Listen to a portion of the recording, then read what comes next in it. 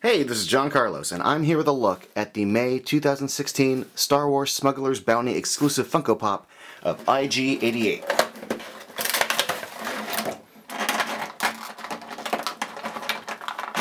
Like all Star Wars little bobbleheads, it comes with a little bobblehead stand, which you can remove.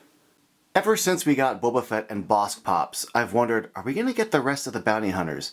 And if they make the rest of the bounty hunters, how are they going to do IG-88? Are they going to do IG-88? Can they do IG-88? He's got such weird proportions.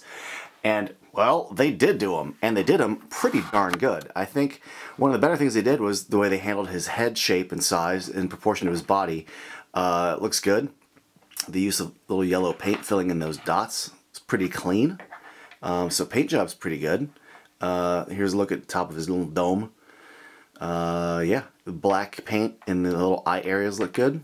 The head does not swivel at all, but it is, it's a standard Star Wars bobblehead. But I like that the space between the head and the body is so minimal, you can't even really tell it's a weird wobbly bobblehead. And then you get a look at the body itself.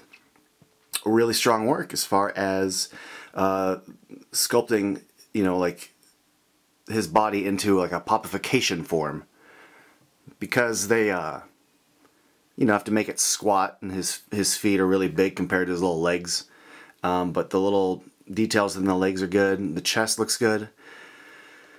His little leather strappy bandolier thing is well done. It's a separate kind of darker silver paint. The guns look good. The way they got them plugged into his hands look really good.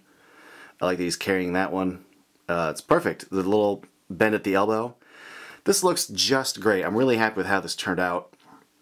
As far as the overall sculpt, there's not a lot of paint to speak of. Like, he's a little silver guy, like, duh. But this looks cool. It looks adorable. As an IG-88 fan, I'm really happy with this. Kind of reminds me, at least in this scale and in this style, looks like a little Tin Man. And that kind of cracks me up. Anyway, I dig this a lot. Very satisfied. Freaking love it. Thanks for watching, folks. Follow me on Instagram, Facebook, and all of that crap.